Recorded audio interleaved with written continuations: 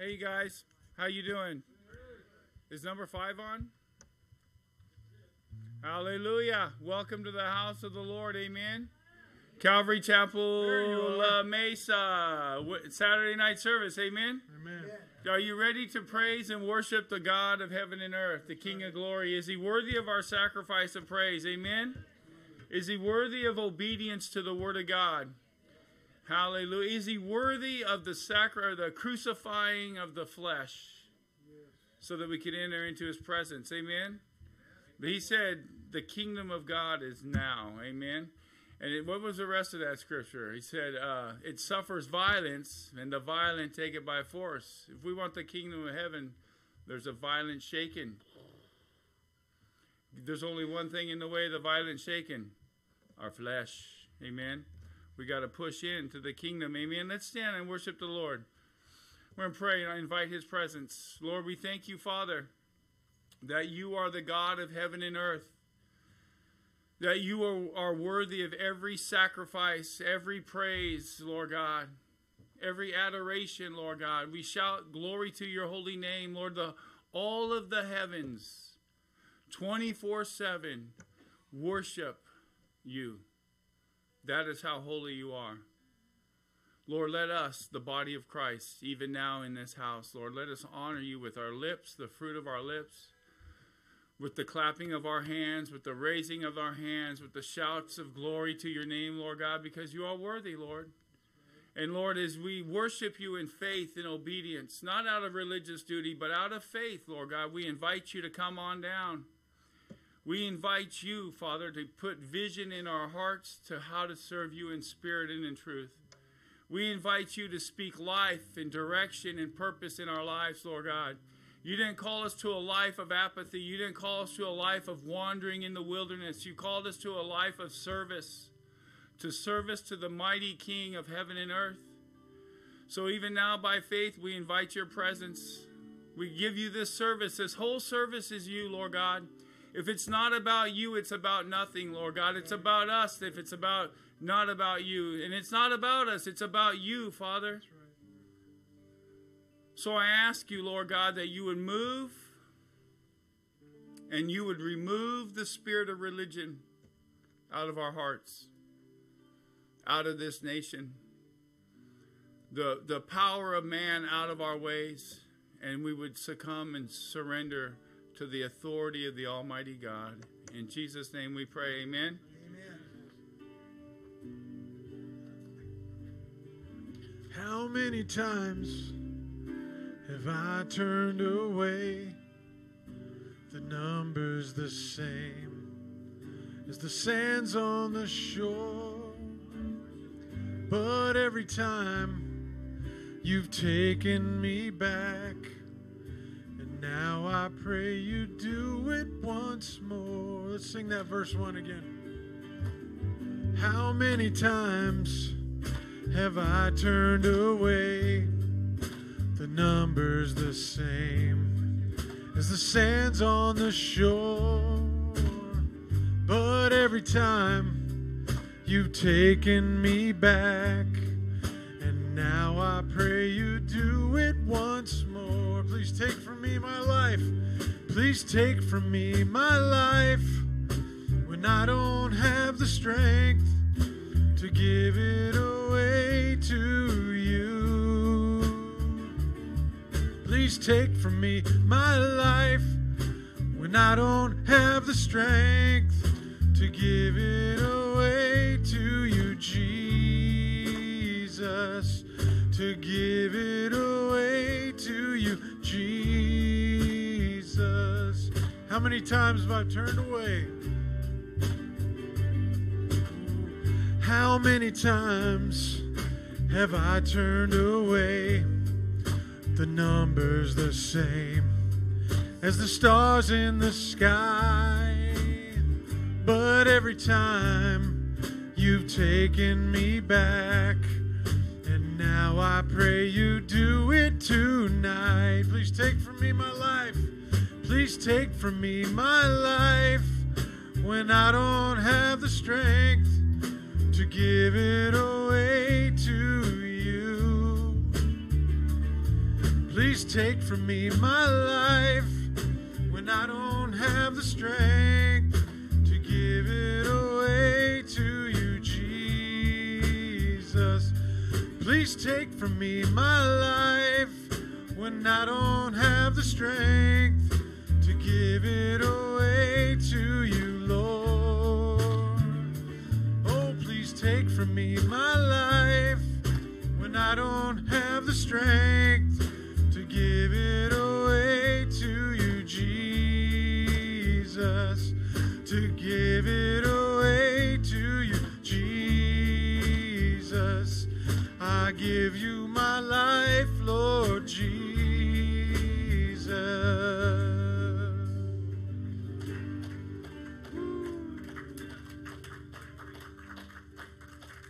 You know, if God told Peter to forgive 77 times, then he's forgiven us a lot more. So we can come to him and just keep repenting because we're a mess. Thanks for reminding me. But ask for obedience too, because that's what he wants. It's not a license to sin.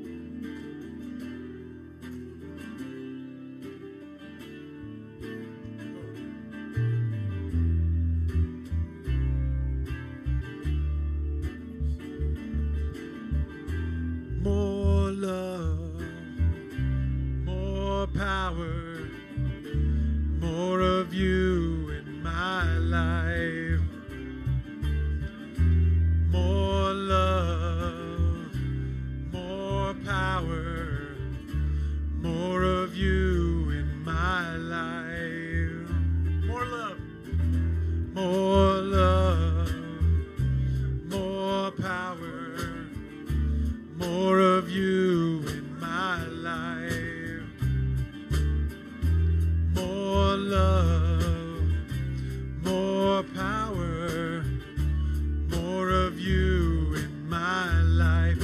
And I will worship you with all of my heart. And I will worship you with all of my mind. And I will worship you with all of my strength. You are my God.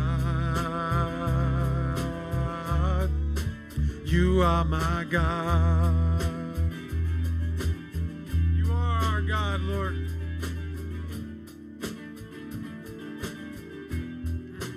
More love, more power. More love, more power, more of you in my life.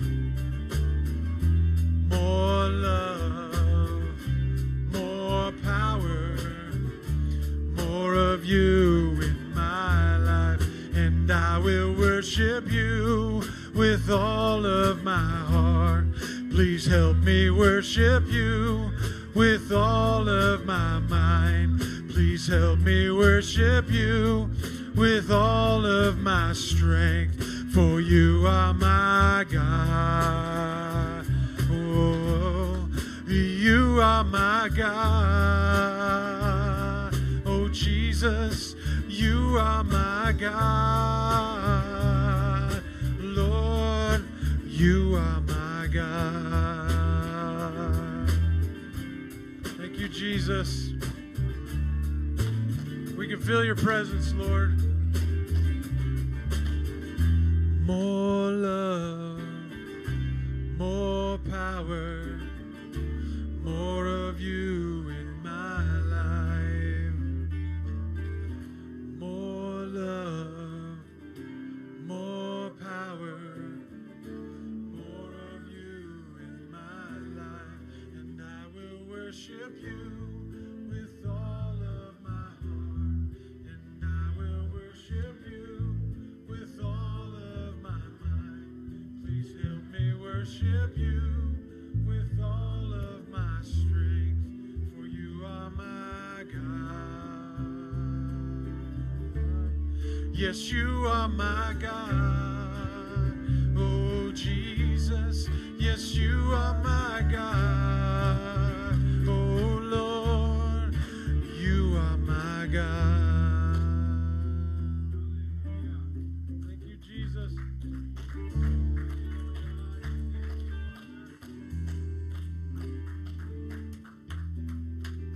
Hallelujah. We give you praise right now, Lord.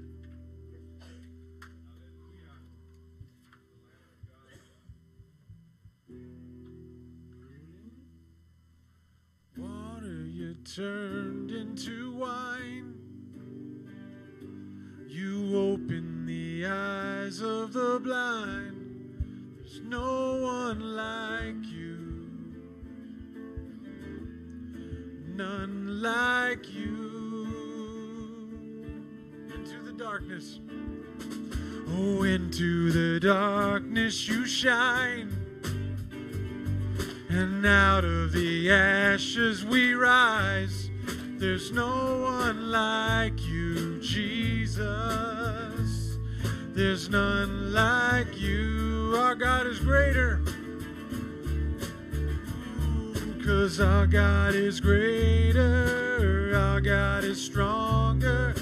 God, you are higher than any other. Our God is healer. You're awesome in power. Our God. Our God. Into the darkness you shine. Into the darkness you shine. Oh, out of the ashes we rise. There's no one like you. None like you. Our God is greater. Sing it. Woo! 'Cause our God is greater. Our God is stronger. Oh God, you are higher than any other. Oh, our God is healer. You're awesome in power. Our God. Our God. Oh, our God is greater. Our God is stronger. Oh God, you are higher than any other. Our God is healer. Oh, you're awesome in power. Our God. Our God. Ooh, and if our God is for us, who can be against us? And if our God is for us, then who could ever stop us? And if our God is with us, then who can stand against? And if our God is for us, then who could ever stop us? And if our God is with us, then who could stand against? And if our God is for us, then who could ever stop us? And if our God is with us, then who can stand against? And if our God is for us, then who could ever stop us? And if our God is with us, then what can stand against? Our God is greater. Our God is stronger. God, you are higher than any other. Our God is healer. You're awesome in power. Our God. Our God. Oh, our God is greater. Our God is stronger. Oh, God, you are higher than any other. Our God is healer. You're awesome in power. Our God. Our God. Ooh, you are greater than he who's in the world. Hallelujah. Thank you, Jesus. And he lives in us. That's right. Who wants more of him? Me. Please. Lord, I want more of you. Living water rain down on me. Lord, I need more of you. Living breath of life, come and fill me up.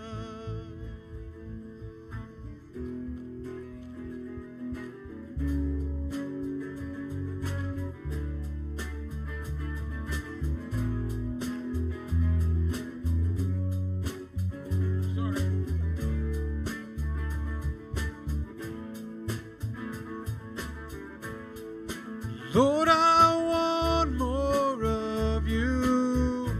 Holy Spirit, rain down on me. Lord, I need more of you. Living breath of life, come and fill me up. We are hungry, we are hungry, we are hungry for more of you. We are thirsty, oh Jesus. We are thirsty for more of you. More of you, oh Jesus. We lift our holy hands up. We want to touch you, Jesus. We lift our voices higher and higher and higher to you. We lift our holy hands up. We want to touch you. We lift our voices higher and higher and higher to you. We are hungry, we are hungry, we are hungry for more of you. We are thirsty, oh Jesus. We are thirsty for more of you. We are hungry, we are hungry, we are hungry for more of you. We are thirsty, oh Jesus. We are thirsty for more of you.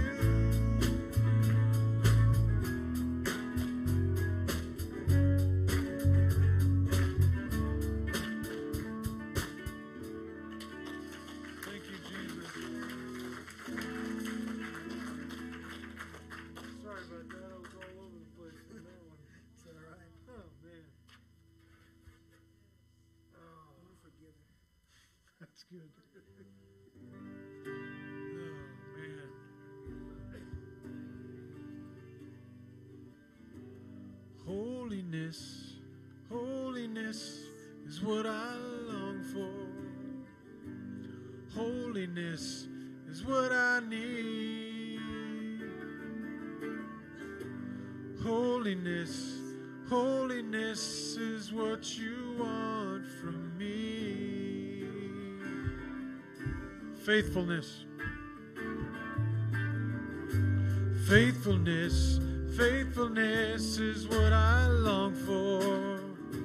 Faithfulness is what I need. Faithfulness, faithfulness is what you want from me. So take my heart. So take my heart and form it. Take my mind, transform it.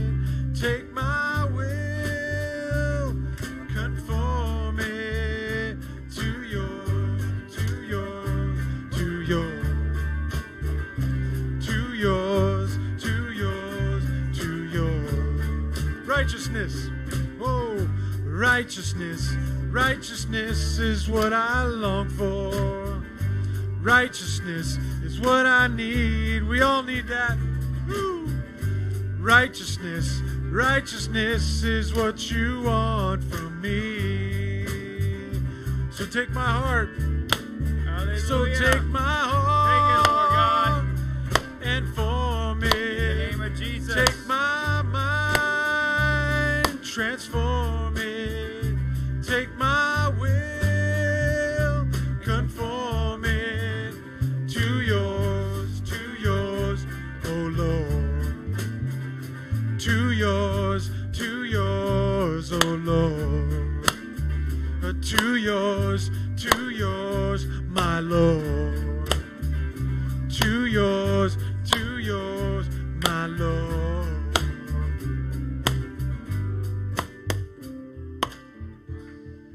Hallelujah. Hallelujah, Lord. We pray that for us even now in this body, that you would help us with those things, Lord God. Holiness and faithfulness, Lord God, and conforming to your will, Father God. So even now, Lord, again, we pray that you would have your way in us, your vessels, that you would have your way in our hearts, that you would have your way in this service, Lord God, and that every moment of this service would bring glory to your name. And our ears would be open to hear what you have to say, not Pastor Dave, but what you have to say through your scriptures as you use him as the man of God to declare the word of God to your people. We ask you, Lord, to speak, and I ask you to give us ears to hear your voice, Lord, in the mighty name of Jesus. Amen? Amen. Hey, here's a novel thought, and that song was something else. That was a rocking song. Hey, if we didn't come to this church for that reason, we came for the wrong reasons. Amen? If we didn't come to the church to have our flesh chastised, our flesh called out, our flesh exposed, and holiness to be our vision, and righteousness to be our purpose, if we didn't come for that, if we didn't come to be transformed and renewed in him, then we're here for the wrong reason. Because if we just came to hear another message and go back home, turn the TV on and do our thing, then we're wasting our time. You can't. See, that's the song right there. There's nothing else. That's the whole purpose of coming to church week in and week out, is to hear God, not Pastor Dave, though he uses Pastor Dave or whoever's preaching. That's the design plan of God all the way back. He uses a person to declare his will, his vision, his truth to his body, his people. And if we didn't come with that expectation to hear from God and allow the Word of God to come and prick our heart and charge us and challenge us and shape us and form us and conform us to his will, then we're wasting our time. We need to be, when we're here, this word right now, it should be speaking to our heart, and everyone is different. But it's got to declare vision and purpose. And if we're not, as individuals, letting that happen, then we need to go from here and go, man, what am I doing wrong? What has happened to me? If you can't get vision from the pulpit and the Word of God, then you're getting it from the world. And if you're getting it from the world, you're dying. You're going to hell. Because the world's vision is anti-Christ. The world's vision is anti-God. And it's death, and it's about the flesh. And that's the whole purpose of the Word of God. That's the gospel. The gospel isn't go to church 5 days a week, one day a week. That's not the church. That's not the gospel. The gospel is to be sanctified, set apart, washed by the blood of the Lamb, by the Word of God, to be pulled out of the world, to be used by the Master. And if we're not doing that, then you know what? We're dying inside. Nobody's perfect in that. And our flesh fights that all the time. But we have to remind ourselves, hold on, man, I'm a son of the Most High God. And that's the whole purpose of here, amen? And also I would encourage you on that note to be praying for Pastor Dave. That he not be distracted, that he can hear from heaven, that he can hear from God. Because if you look at the world, we need direction. The body of Christ. So even now, Lord, we're going to take the tithes and offering. You know, that's another thing you could be doing in your life. If you're not paying tithes and offering, the Bible says you're robbing God. We can sugarcoat it any way you want it, but the Bible specifically says you're robbing God. If you don't believe me, read it in the book of Malachi, chapter 3. And in the same scripture, it talks about Jesus coming, the Messiah. So we can't say, well, it's not about Jesus or the New Testament, because it's Jesus in that scriptures. And it says, will a man rob God? And he says, how am I robbing you? And God said, in your tithes and your offerings. That's a way to serve God. God, I don't have much, but 10% I do have. And God, when I bring it to the body of Christ, I want to give it to the church because I want to use it to witness to a lost and dying world. That's the least I can do. But Lord, I don't want to just end there.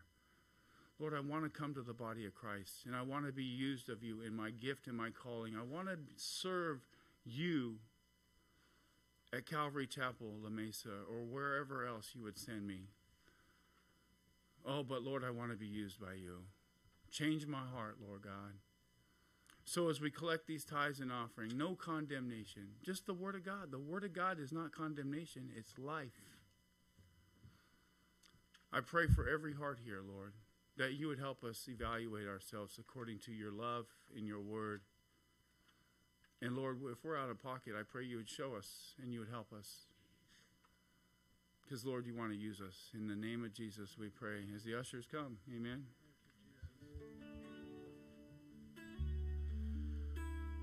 Let's worship the Lamb of Glory. We will worship the Lamb of Glory. We will worship the King of Kings. We will worship the Lamb of Glory. We will worship the King. Let's worship the Lamb of Glory. We will worship the Lamb of Glory. We will worship the King of Kings. We will worship the Lamb of Glory. We will worship the King. And with our hands lifted high, we come before you and sing. With our hands lifted high, we come before you rejoicing. With our hands lifted high to the sky, and the world wonders why. We'll just tell them we're loving our King. Oh, we'll just tell them we're loving our King.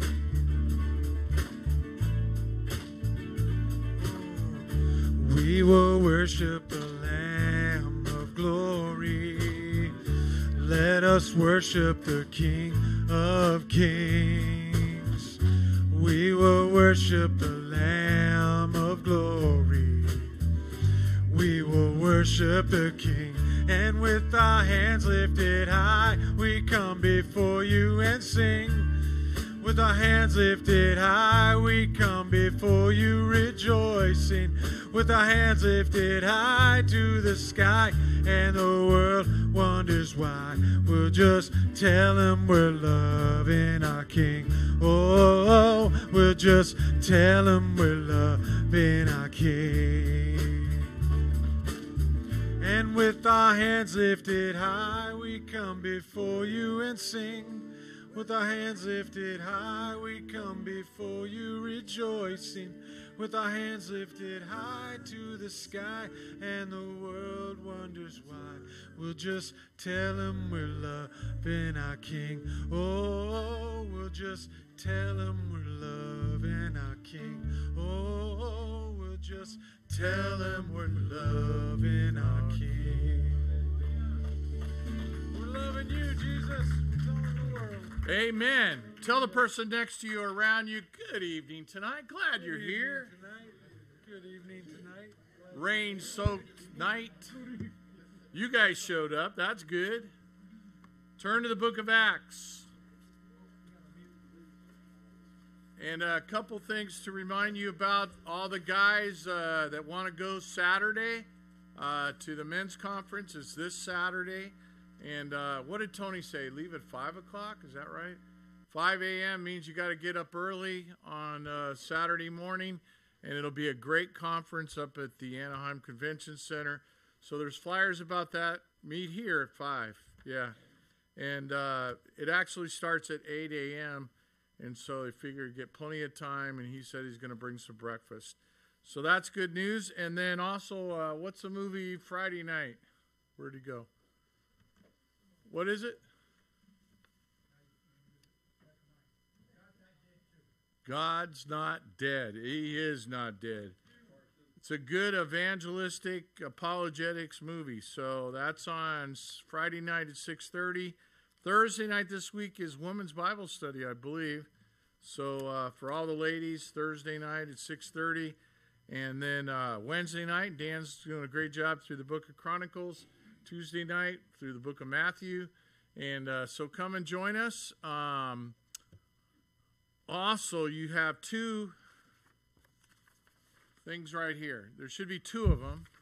If you didn't get the second one, make sure you get the second one as well. This is the most liberal, far left, absolutely horrible proposition that's going to be passed in the most liberal state in the United States, California. And so you have an opportunity to vote no, and hopefully enough people will vote no. But it talks about how we all should be voting in this section right here. We have a responsibility to bring in righteousness.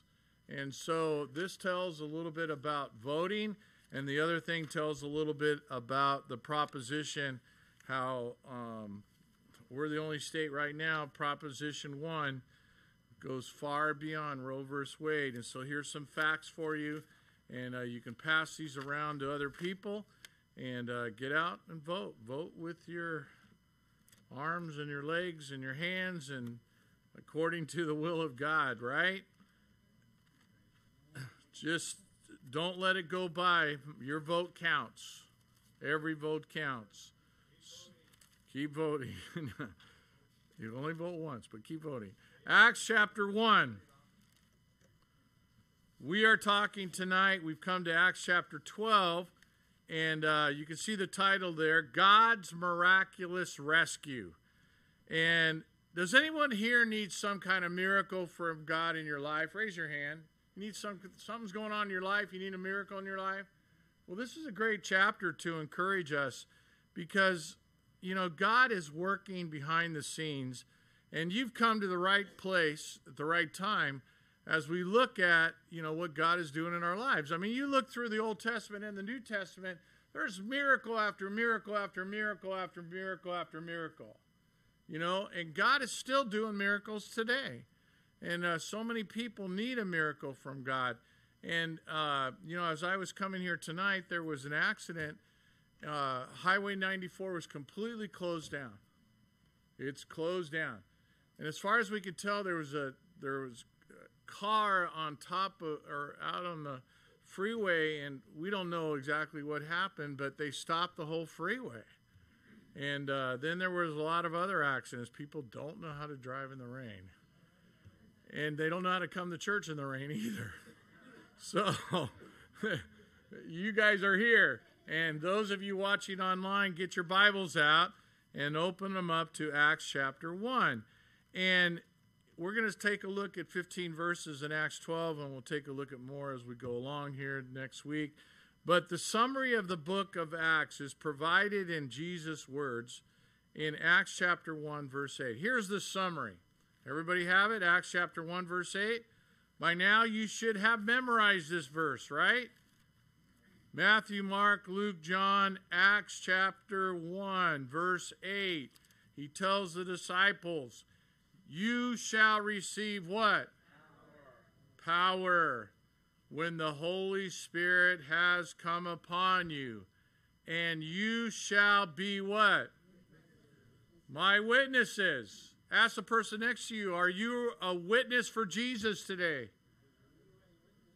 All of us here can do that. You've been commissioned to do that. You shall be my witnesses in Jerusalem, Judea, Samaria, and even to the remotest parts of the earth. So God wants us to be his witnesses, to declare his glory, his wonders, his miracles. And we're told to be his witnesses. In the book of Luke, chapter 24, verse 18, he says, you are my witnesses. And then in Mark, chapter 16, verse 15, he says, go out and preach the gospel to all creation. We can all preach the gospel, right? As with whatever knowledge you have right now, you have wisdom from God. If you lack wisdom from God, he says, ask. If you lack wisdom, ask of me. So God wants us to ask, and he says that we will have wisdom. And he says, go and tell the world, you're witnesses, you're to preach the good news. And then in Matthew chapter 28, verse 16 to 20, go and make disciples of all the nations, teaching them to obey Jesus. The word disciple is an interesting word in the Greek. it talks about students. We should all be students of God's Word. He wants us to go and make others students of His Word. So you preach, you're a witness, you're a light, go and make disciples, go and make students. And then he says in John chapter 21, so every book of the Gospels, he tells us something. He was talking to Peter, but I think he's also talking to us when he says, tend my lambs, shepherd my sheep, feed my sheep. You know, we all could be doing that. You know, if you have a grandchild, if you have, you know, a friend, a cousin, an aunt, you know, a brother, a sister, a son, a daughter, you know, feed them God's Word. That's the most important thing you can do. Feed them God's Word.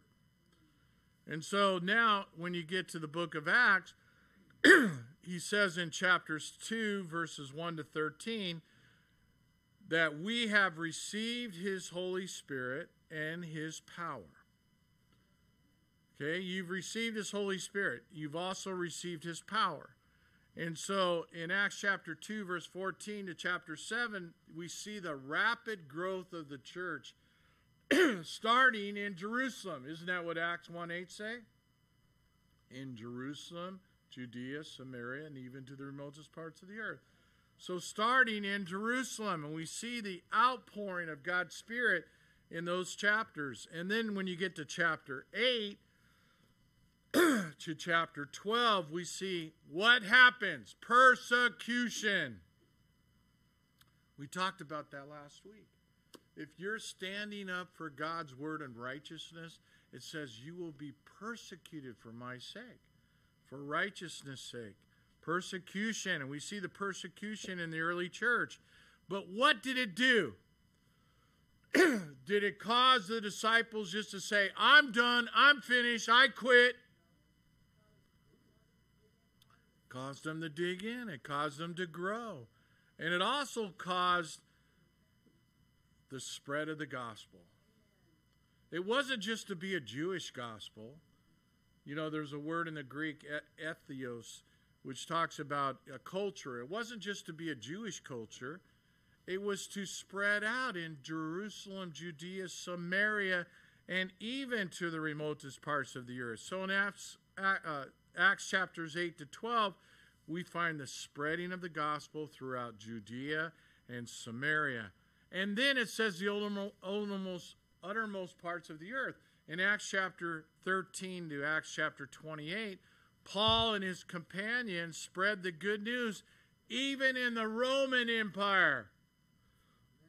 Even in Caesar's own household, the gospel was going forth. And so go back to Acts chapter 12. Acts chapter 12, we find Peter. He's the center of the narrative here in Acts chapter 12.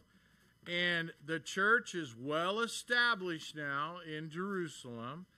And Gentiles are coming to Christ in a city named Caesarea and Antioch. You know, Gentiles are accepting the Lord.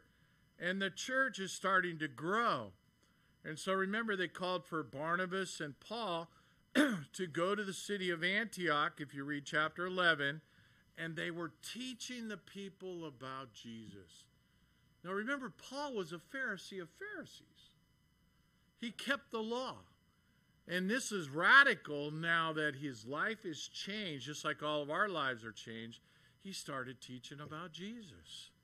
And there was a great revival, a movement of God that was taking place. And remember, he was also collecting support for the church in Jerusalem that they were going to take back to the church because there was a gigantic famine coming.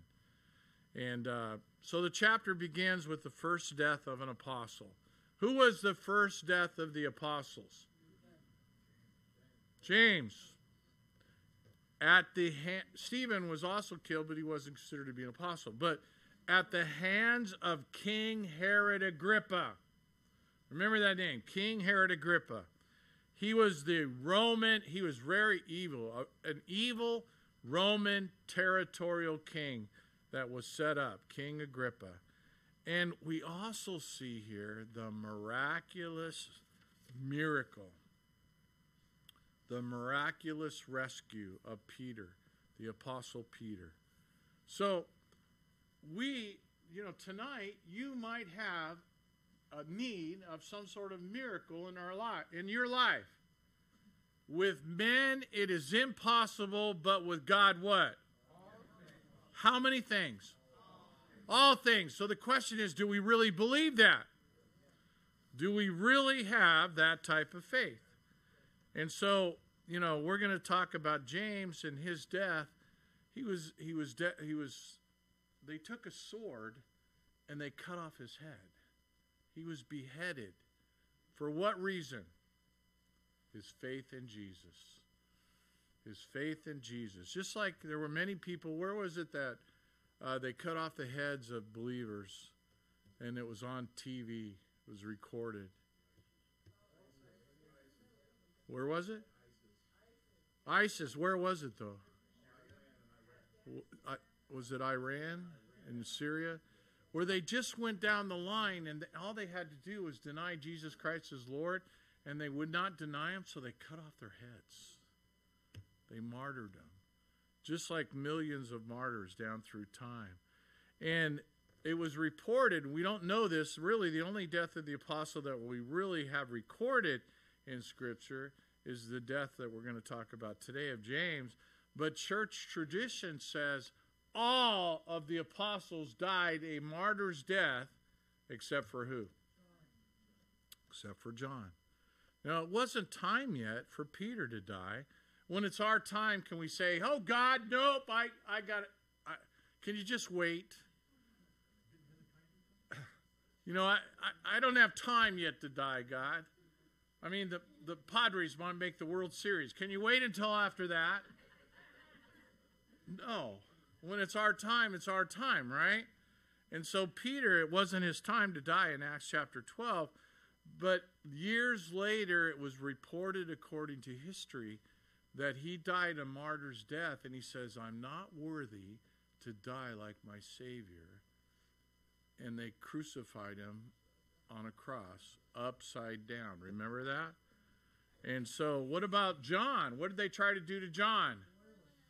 Burn him in a boiling vat of oil, and that didn't work, and so they exiled him to the island of Patmos, and God gave him a major vision there of what was going to happen in the future, the book of Revelation. And then it says that he died spreading the gospel of natural causes years down the road. But let's look at Acts chapter 12, verse 1. Now about that time, Herod the king laid hands on some who belonged to the church. And what was he going to do with them? In order to persecute them, in order to mistreat them. Remember it says there? And he had James, the brother of John, what? Put to death, executed with a sword, head cut off. And then when he saw that it pleased the Jews, he proceeded to do what? Arrest Peter also.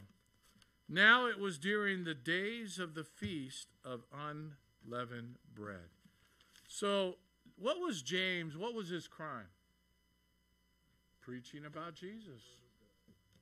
Preaching the word of God. Living for Jesus. That was his crime. It's kind of sad that, there's such a movement taking place today to put conservatives in jail, or to people that believe in the Bible, to persecute them in some way or another. And this was happening back in the book of Acts. But God had other plans for Peter, and we're going to take a look at that. But Romans 8:31, I think Bill just part of the song was about this. It says, if God be for us, what? Who can be against us? Is God more powerful than any of the governments around the world today? Yes, he is. Who can be against us if God is for us? If we're living for righteousness, if we're living for Jesus, if we're witnesses for him, if we're lights for him. We're going to take a look at a verse later. It says, hey, they might kill the body, but they can't kill the soul. that he says, don't fear man, but we should have an awesome respect of God, who can cast the body and the soul where? Into hell. Eternal torment forever and ever. That's far worse, right? And so it pleased the Jews. Verse 3. It pleased the Jews, so he proceeded to arrest Peter also. Now, he was in cahoots with the Jewish leaders, the Sanhedrin, the Pharisees, the Sadducees, the chief priests. When he saw that they rejoiced over a Christian named James being put to death, he goes, oh, man, I'm kind of, what's the word? Not beholden. I'm encouraged that I'll just get one of these other Christian leaders. What's the word for not beholden? Encouraged. What's another word there? What's that? Emboldened. There, I was almost right. Emboldened to go and arrest others, right? And so he had Peter arrested, and his next move was, okay, he was going to wait until the Jewish feast was over, the Feast of Unleavened Bread, and then he was going to kill Peter after the feast. Probably going to behead him too. And so he might have had his plans, but God had other plans. Even you being here today is just really a miracle, and God wants to use every person here, every person watching online. Verse 4 says, and when he had seized him, he put him where? In the Hilton? I don't think so. In prison. And as far as many of the expositors say, it was really the dungeon that they put him. In the dungeon. But there's something happening in verse 4. So it says, delivering him to 4 squads of soldiers. A squad had 4 soldiers. So there were 16 soldiers to guard Peter. Okay, they would just rotate him, 6-hour shifts. And to guard him, and intending after the Passover to bring him out before the people. Kill him after the Passover so there wouldn't be an uprising. So Peter was kept in prison, but, B-U-T. When you see a word like that, it changes everything. Because God is in control. And what does Romans 8:28 say? All things. How many things? All things work together for the good to those who love God and are called according to his purpose, right? Anybody here called according to his purpose? I hope we all are, right? Called according to his purpose. And so, but prayer for him was being made fervently by the church of God. But prayer was being made fervently by the church of God. I don't know what you guys do from 5 to 6 on Wednesday, Thursday, Friday, after church on Saturday nights. But, you have the opportunity to pray. Choose one of those days. Choose 15 minutes of the 1 hour. I always remember Reverend Willis back in North Park days. He was a prayer warrior, little guy, 4'2" or something, skinny, but he loved to pray. He was a man of prayer. He would pray 4 hours a day on his knees for all the different prayer requests. And he was such a powerful man of God. And, his whole life was about prayer. And he died when he was like 98 years old or something. And it was a big void that was left in the church because he was such a great prayer warrior. But God tells us some things. He tells us in Proverbs 15:29, it says that God promises to hear with a mind to act on the prayers of those who are righteous. He has a mind to act on the prayers of those that are righteous. That's an interesting verse, isn't it? James 5:16 says, the effective prayer of a righteous man or a righteous woman can accomplish what?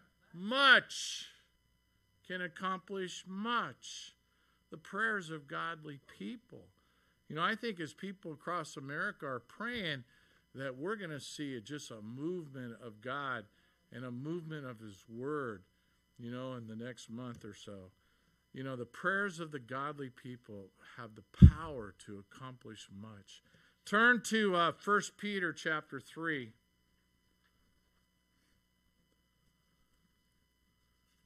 1 Peter chapter 3. In verse 12 it says, he's quoting the Old Testament. He's quoting Psalms 34 here. Peter is, who was in prison, about to be beheaded. And it says in 1 Peter chapter 3, verse 12, for the eyes of the Lord are where? Upon the righteous, and his ears attend to their prayer. But the face of the Lord is what? Against those who do evil. Those that are doing evil, they're not going to get away with anything. I mean, they're going to face the judgment of God. If they don't do it here on this earth, they're going to face it in heaven, you know, when they're judged for their actions. And there's going to be a terrible outcry as they're judged and sent to hell. You know, those that are saying that abortion is all right, those that are saying it's all right to kill another person, those that are saying, you know, you lie, steal, you just killed right down the line, they're going to be cast into hell forever and ever. They're not getting away with it. You know, so this is a great verse that Peter is quoting here from the book of Psalms. We say this verse a lot. It's on your outline, Philippians 4:6. Be anxious for...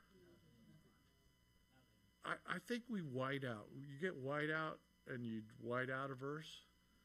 I think a lot of people white out this verse. Be anxious for nothing.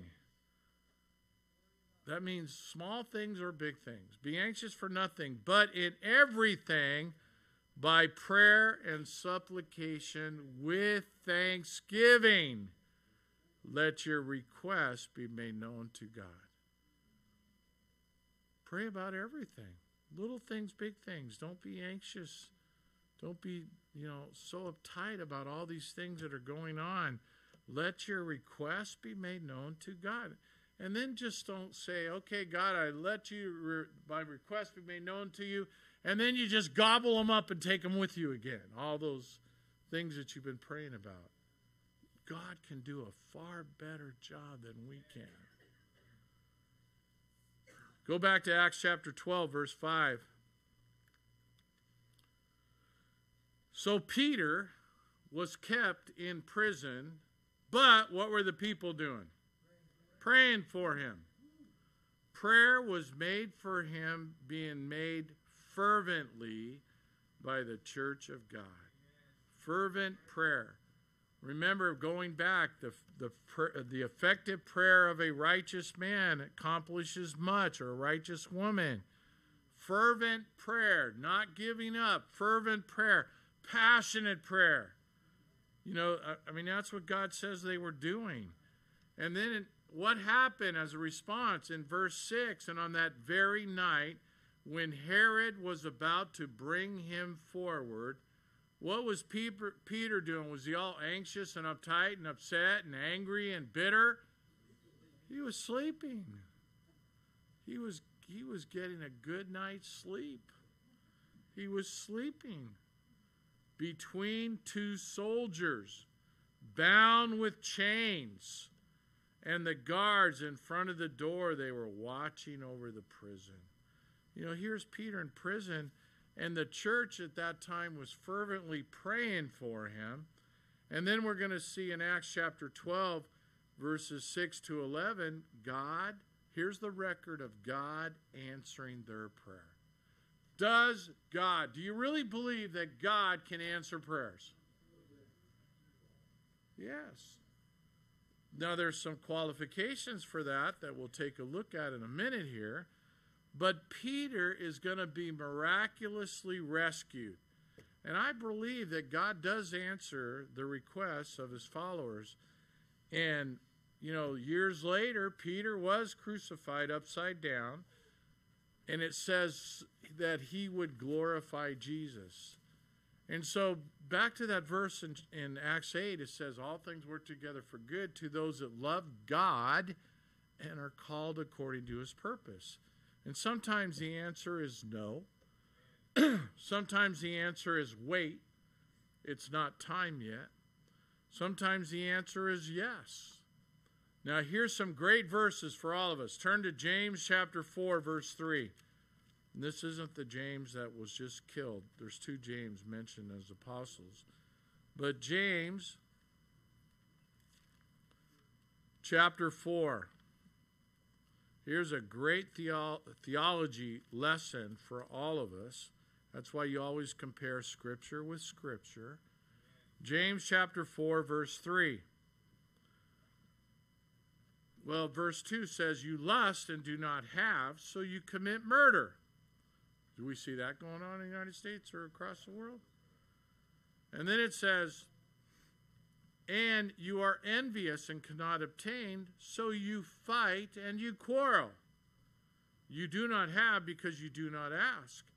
And you ask and do not receive because you ask with what? The wrong motives. Underline that in your Bibles. Are we asking with the right motives? What was the wrong motive? So that you could spend it on your pleasures. Interesting, isn't that? They were asking with the wrong motives. You know, pray and you let God decide what is best for you. Maybe God says, hey, someone's praying about not having any money, not having any food. Well, maybe God's saying you need to work and save money to buy what you need. That could be, right? People don't look at it that way. No, we'll just go to the government and they'll take care of it. Maybe God will use a secondary agency, like another brother or sister, maybe that God's provided to meet those needs. The question is, what does God want? What is his will? What will he be glorified through? Those are all good questions to ask. You know, when James says in chapter 4, verse 2, you lust and do not have, so you commit murder or you just steal it. You know, my sister in L.A., she doesn't live in a great part of L.A., and she called up today and she said that her car had been stolen from out in front of her house. Well, it was a 2020 Kia or something, and this is the second time within a year. And right down the street, there's an encampment that the city won't do anything about. And they come up and down the street and, you know, take things and break in and do all kinds of things. You have because, you know, you don't, maybe God says, hey, neither let him eat if he doesn't work. You know, so maybe God's trying to teach them something through all this. But you have not because you ask not. He says, keep praying. Don't stop praying. You have a prodigal son, a prodigal daughter. You have, you know, prodigal cousin and aunt, neighbors, people that you work with that are not Christians, are really mean, they're really wicked, they're vicious. Pray for them. And keep praying for them. Don't stop. Be fervent, like the early church was for Peter. Be fervent in your prayers. And pray. In Philippians, he says, pray without ceasing, constantly. When can you pray? 24 hours. Any 24 hours during the day. And does it matter if I'm in the car? Well, keep your eyes open, but you can pray. You know, does it matter if I'm somewhere else? You know, I mean, God says it's not the body position, whether you're standing up and praising the Lord or sitting down and praising the Lord or on your knees praising the Lord. Keep praising the Lord. Keep worshiping him. Keep being obedient to him. Amen? Follow me, Jesus says. Follow me. And so here's Peter sleeping. The church is praying. He's bound in chains. The prison doors are locked and bolted. Did God forget about him? No, God didn't forget about him. Does he forget about me? Some people say, oh, I'm nothing, does God forget about me? No, God doesn't forget about you either. He said to his disciples, follow me, and I will make you what? Fishers of men. Be obedient. Here's a great verse. Turn to Psalms 34, verse 7.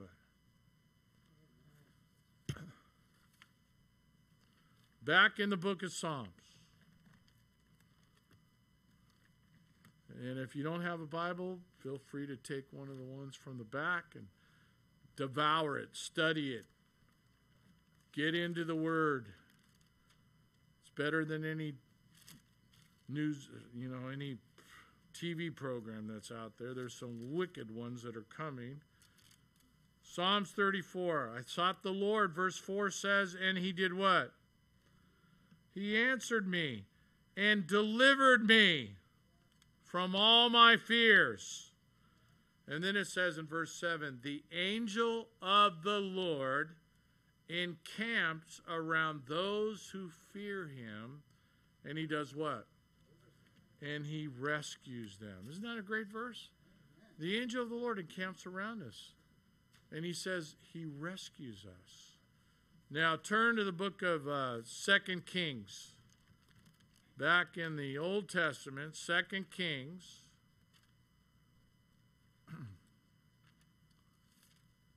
Chapter 6. It says, do not neglect to show hospitality, compassion, mercy, grace to people. Because you never know when you're entertaining an angel unaware. You never know. Anybody that's sitting next to you right now could be an angel. Look at them closely. Maybe they're not. But or when someone comes through the door, you never know, man, if that's an angel. So we treat them with the grace of Jesus Christ as he has blessed us and used us by his grace. And so in 2 Kings chapter 6, here's a good illustration of this. And you can read the whole context here, but verse 15. Verse 14 says, the enemy sent horses and chariots and a great armor there, and they came by night, and they surrounded the city. So the enemy, brought all their physical forces. And they were going to kill probably Elisha. And so it says in verse 15, now when the attendant of the man of God, of Elisha's attendant, had risen early and gone out, behold, an army was out there with horses and chariots, and they were circling the city. And the attendant's thinking, oh my goodness. We're in trouble. We're in big trouble, man. We can't come against this army. And his servant said to him, my master, what shall we do? Frustrated in the flesh like we get so many times.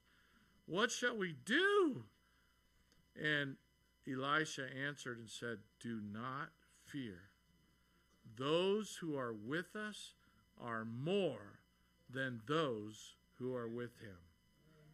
And the servant's looking around and he goes, well, wait a minute. There's Bill and Jessica. There's Scott. And there's Tall Chris. And there's Luther. And, Buster here. I count 6 or 7. And there's probably 50, 60,000 of these enemies coming against us. What are we going to do? And it says, Elisha prayed. There we go. The church was praying. Elisha was praying.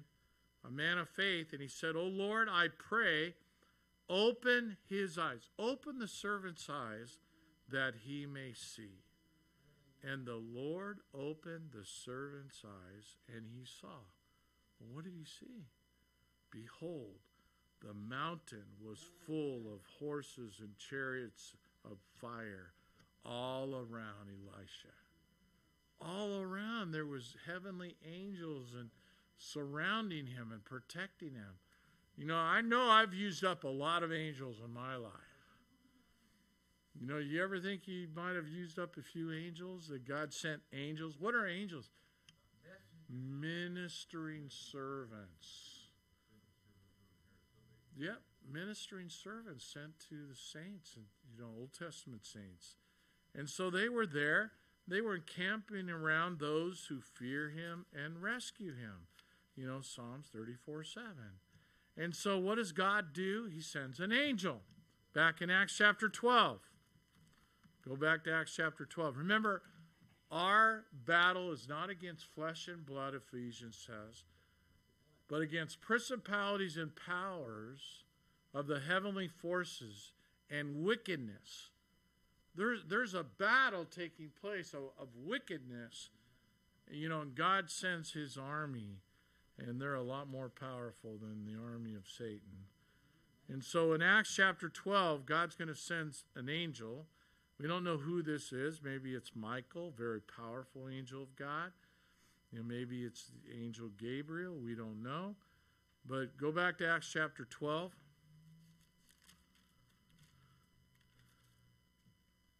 And so, behold,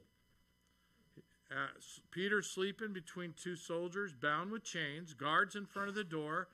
And behold, an angel of the Lord suddenly appeared, and a light shined in the cell. Kind of similar to what was going on to the angels that were sent to the 7 churches in the book of Revelation. And it says, and he struck Peter's side, and he roused him, said, "Get up quickly!" And his chains fell off of his hands. And the angel said to him, "Gird yourself, put on your sandals." And he did so. It's good to be obedient to the angel of the Lord. And he said to him, "Wrap your cloak around you and do what? Follow me. Wrap your cloak around you and follow me." And it says, and he went out and continued to follow. He was being obedient. He did not even know that what was being done by the angel was real. He couldn't even, you ever wake up from a deep sleep and you go, "Whoa, am I really here?" I always check out and make sure Stephanie's there, because I know she's great, and she follows God, so if she's gone, I'm in trouble.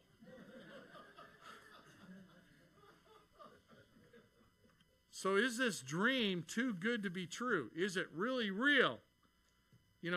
And he went out and he continued to follow, and he did not know what was being done by the angel was real, but thought he was seeing a vision. And when they had passed the first and the second guard, they came to the iron gate that leads into the city, which opened for them by itself. You ever been to a gated community and all of a sudden you drive through and the gate kind of opens up? You go, "Whoa, that was great. How did that happen?" And the gate just opens up. And it says, it opened up by itself, and they went out and went along one street. And immediately at that point in time, the angel departed from him. And when Peter came to himself, he said, now, when he had his coffee, right? Starbucks. Then it says, now I know for sure that the Lord has sent forth his angel and rescued me from the hand of Herod and from all that the Jewish people were expecting. I mean, that's amazing. I mean, that miraculous thing that took place there, that miracle from God. And I think if we were really conscious of things, we would see that God is doing miracles all the time in our lives. Miracles. You know, I mean, just by the fact that we're here tonight, that's a miracle. You know, the grace and the mercy that God gives to each and every one of us all the time. And so, in verse 12,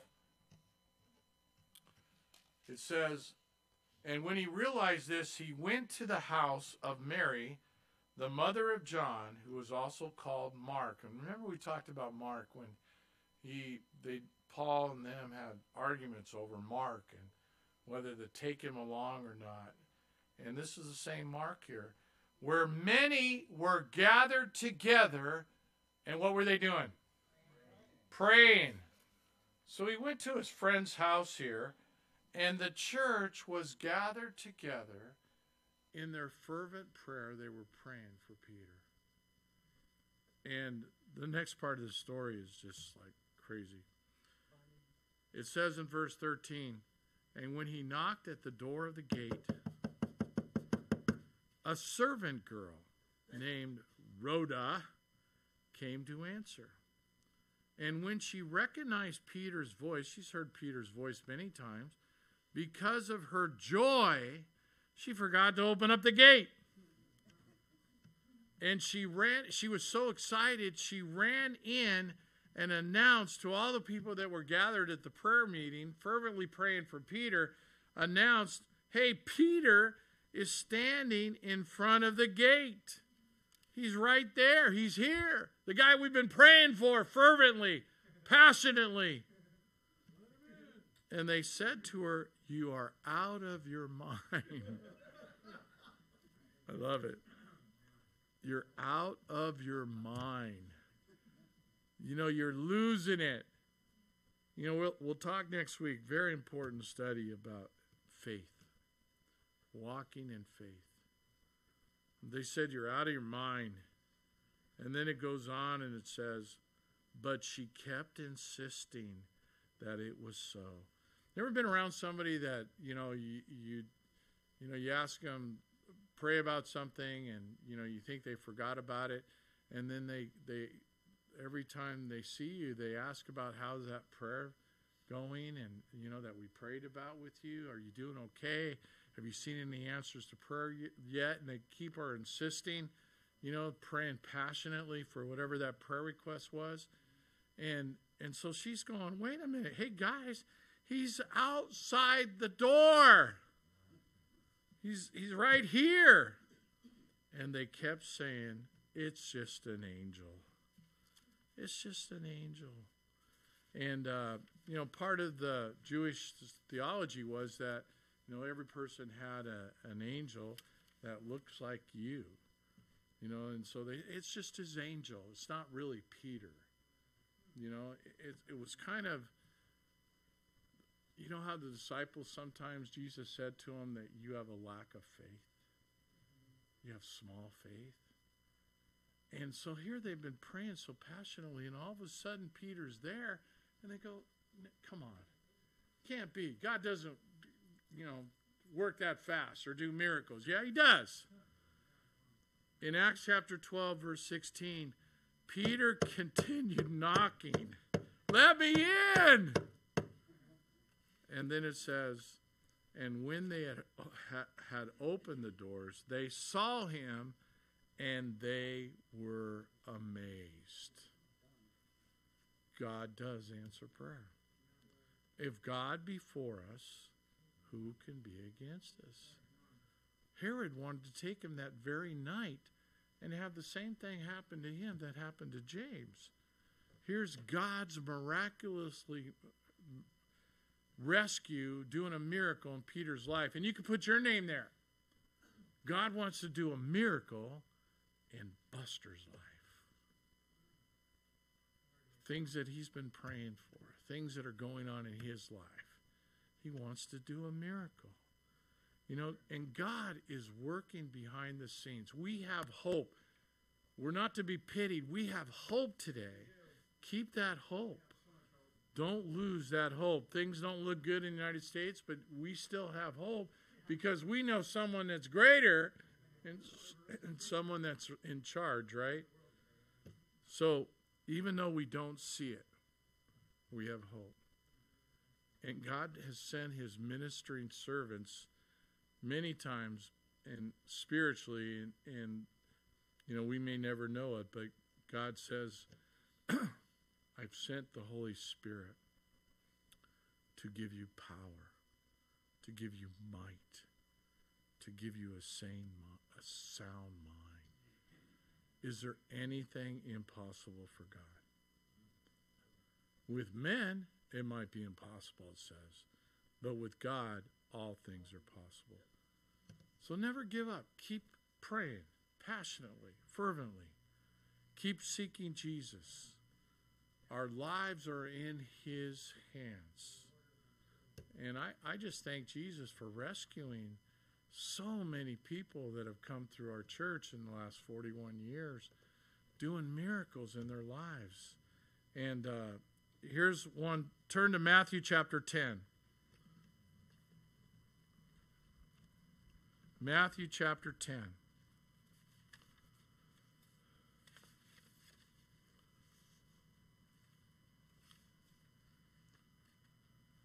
Verse 28. This is the verse I was looking for earlier. Matthew 10, verse 28. And do not fear those who kill the body, but are unable to kill the soul. But rather fear him who is able to destroy both body and soul in Gehenna, hell, the final place of punishment. And then he tells us, are not 2 sparrows sold for a cent, just a cent? And yet not one of them will fall to the ground apart from your Father. But the very hairs of your head are numbered. The very hairs of our heads are numbered. And then he goes on and he says,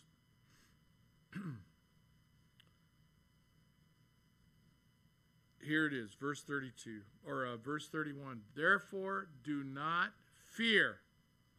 So many people have fear of everything today. You are worth more. Your value is more than those sparrows. And God says, not one of them fall ground apart from your Father. If those sparrows are important to God, think how your importance to God is.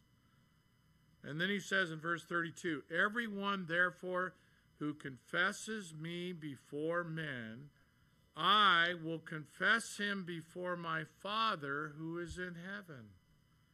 But whoever shall deny me before men, I will also deny him before my Father who is in heaven. You know, there's a time where the love of many grows cold. You know, we talked a lot about that. And God says, man, don't be afraid to stand up for Jesus. Don't be afraid. You know, don't be afraid to speak the truth. You do it in love, but speak the truth. And, you know, all of us have that ability to be ambassadors, to preach the word, to, as we said earlier, to be as witnesses, to be lights in this wicked and perverse generation in which we live. You know, all of us have that ability. And don't forget, pray always. Be anxious, worried for nothing, but in everything with prayer and supplication, let your requests be made known to God. And not according to our own selfish motives, but according to his desires, his will. Let's bow our heads. Lord, thank you for every person that you brought here in this rainy night, Lord, that got out of their houses. Maybe some of them got wet walking here. Lord, they're afraid to use their cars because people don't know how to drive in wet rain. But they made it here, God. And they made it here, and you have a reason why you brought them here, Lord. Maybe to encourage us, maybe to strengthen our faith, maybe to be convicted of sin, to have you reign in our hearts, not the things of this world. The lust of the flesh, the lust of the eyes, the pride of life. But that we would put you first, Lord. God, even as they were taking communion together, it says in the book of 1 Corinthians, many were taking communion unworthily. They were still throwing their sins at you in your face. Just like Ananias and Sapphira when they came before the apostles and they said, oh yeah, we've done what we said we were going to do. And it says they lied to the Holy Spirit, and that very night they were struck dead. I mean, there should be an awesome fear of you. An awesome respect of who you are. You're our Creator. You're our Lord. And so, Lord, before we go out of this room, if there's anyone watching online, anybody here today that needs to repent of some sins in their lives, maybe that they only know about, maybe other people know about them, but they need to ask your forgiveness. They need to ask for healing. You are faithful, and you will forgive. You will blot those things out. You will remember them no more as far as the east is from the west.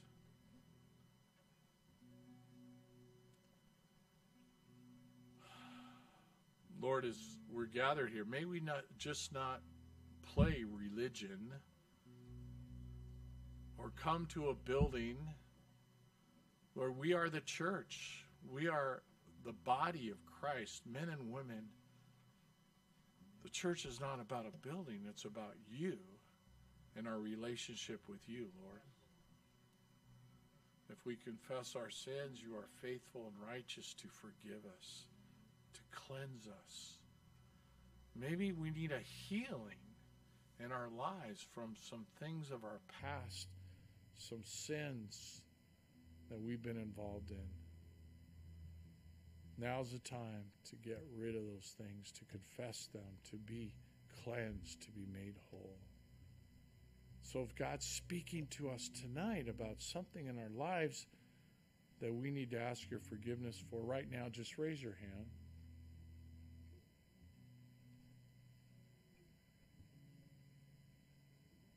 Lord, you see those hands and you know what's going on in their lives. Anybody else that should be raising their hand and isn't tonight? Several more. We pray for a healing. We pray for a miracle. Acts 12, we pray for a miracle. That you would start moving miraculously in our body, Lord, setting the captives free, breaking the chains of bondage that Peter was under. You broke the chains. So spiritually that you would break the chains and open the prison doors. So many similarities to what you say for us spiritually. Open the prison doors, set the captives free. Right now, all the people watching online, all the people that are here, all the people that will be watching online, Lord, give our lives to you. Take up our crosses daily, it says, and follow you. Every day, follow you. And be men and women of fervent prayer. Fervent prayer. Bold prayer. And have faith. Have faith like a grain of mustard seed. Have faith. We want victory in our lives. We want victory in this church. Move mightily, God, for your honor, for your glory, in Jesus' name. Let's all stand. Remember, for some of you that came in late, remember the men's conference next Saturday. Remember women's Bible study on Thursday. Going through Chronicles Wednesday night, Matthew Tuesday night. And pray. Man, we got a big election coming up if God tarries that long. A big election. So look at these things that were passed out and let God speak to your heart. You know, I love that verse that says that God knows us even in the womb. He places his calling upon us. And he knit us in the mother's womb. And I look at my daughter, Dana, less than a month, she's going to have a new baby. And she is ready. You know, man, she is ready. She goes, Lord, tonight would be great. You know, but God also says that as just like a woman in labor giving birth, you know, so it will be. when the Son of Man comes back again, and increasing in intensity the things around us. Are we ready? Are we ready? Come unto me, all you that labor and are heavy laden, and I will give you what? Rest for your soul. Let's sing our closing song.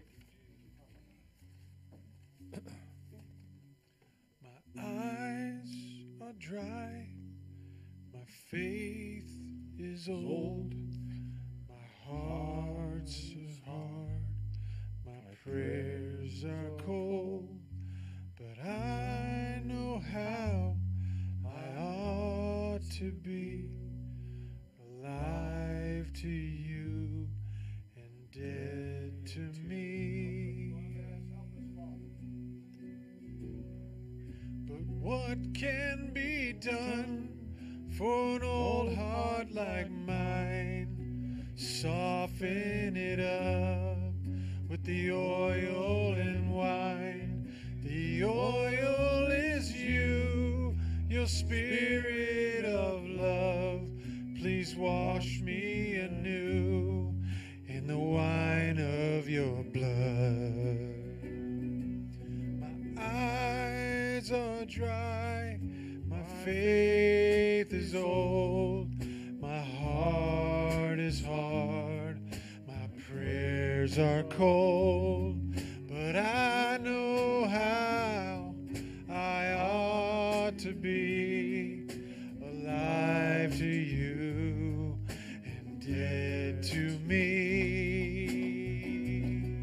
But what can be done with a whole heart like mine? Oh, soften it up with oil and wine. The oil is you, your spirit of love.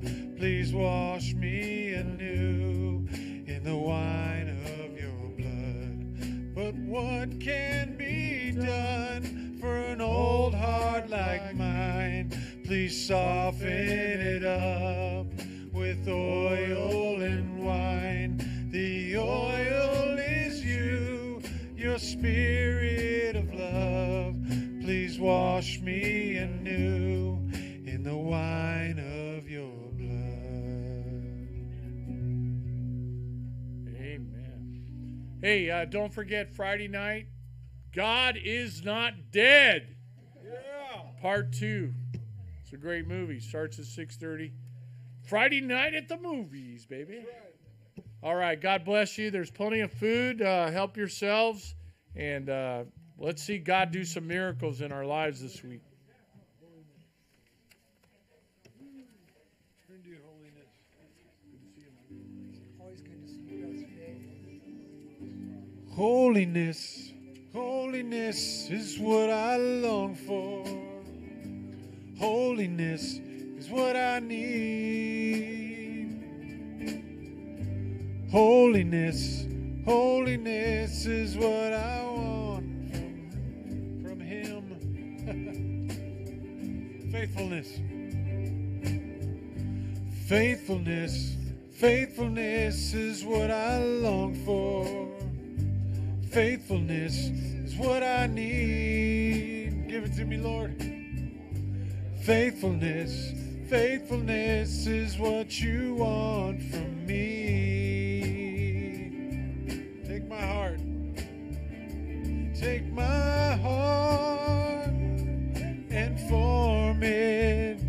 Take my mind, transform it. Take my will, conform it to yours, oh Lord.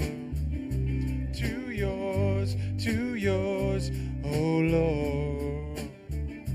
Righteousness, righteousness, righteousness is what I long for.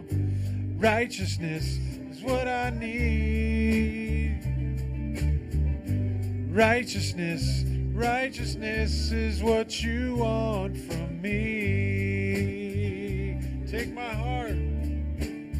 So take my heart and form it. Take my mind, transform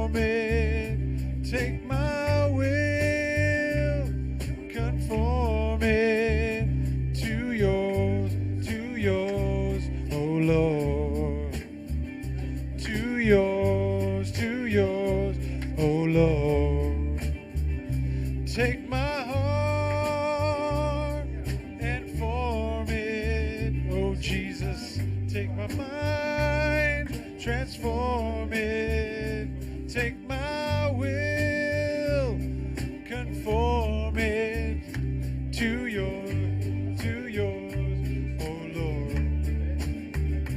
To yours, oh yours.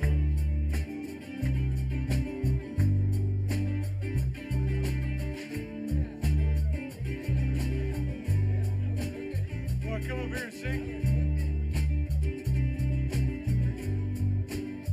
Thank you, Jesus. Thank you, Jesus.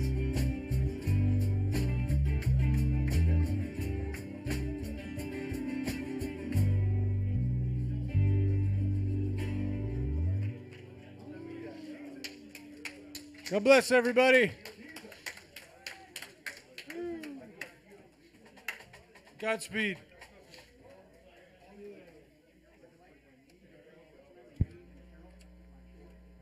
Right on, brother.